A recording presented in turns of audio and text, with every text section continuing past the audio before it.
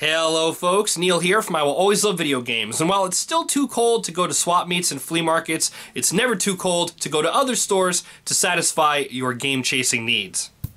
First off this week, I went to GameStop, and the reason I went in...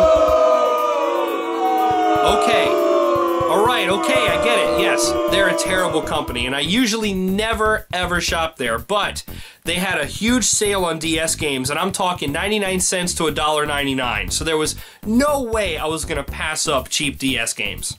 And it's a good thing that I went, because amongst all the crappy casual, puzzle, cheapo, bargain bin games, I caught them slipping 3 times. 3 really good titles in there for dirt cheap, starting with Guilty Gear. This was $1.99, people. Along with the legendary Starfy that goes with the case and manual that I found in their trash. And Beautiful Joe Double Trouble. This was $1.99 for a Capcom game. You know the Capcom games are normally overpriced. Yes, I hate GameStop and I usually don't go there. But when they actually have deals on good games for dirt cheap, I have to cave. I couldn't pass these up.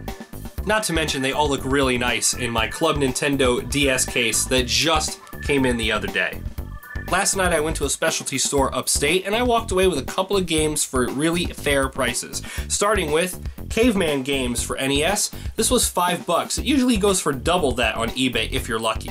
Also grabbed a couple of racing games for my son for the PS2. The original Midnight Club Black Label and Black Label Ford Racing 3. And both of these were a whopping $2. Not too shabby. However, the best find for PS2 came not from me, but from my son who was with me. Littered amongst a whole bunch of crappy and mediocre PS2 titles, he found one lone copy of a great game and brought it up to me. The original Half-Life. Obviously, everyone's played this at some point.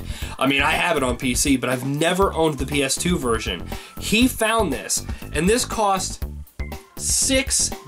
I don't know if you can see it. $6. $6 measly dollars. It goes for 15 to 20 on eBay usually for loose copies, and it's in fantastic shape. One copy. He found it long before me. My son, he's becoming a little game chaser just like his dad. I couldn't be any more proud. And there you have it, folks, my little haul of the week. Not a lot of stuff, but some great titles for some really great prices. And you know what?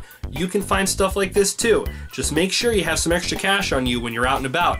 And if you see a flea market or a swap meet or a Goodwill or a pawn shop, pop in there. And if you have a son or daughter, bring them with you because they might find something that you skipped over, like what happened to me.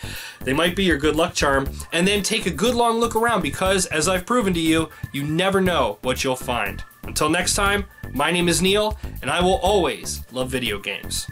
Have a good one. Thanks for watching. If you liked what you saw, go ahead and check out our other videos and subscribe to us as well so you'll know as soon as new videos are available. Also, check out our Facebook page where we do random Steam game giveaways every week.